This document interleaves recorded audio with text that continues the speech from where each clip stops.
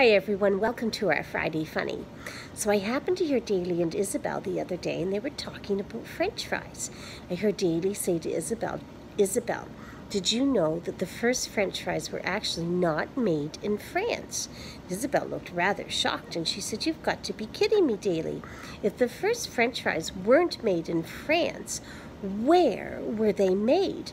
And Daly said the first French fries, Isabel, were actually made in Greece. The first French fries were actually made in Greece. I hope that everyone has a blessed and happy day. May the peace of Christ surround you in whatever you are doing. God bless and love to each and every one of you. Bye for now.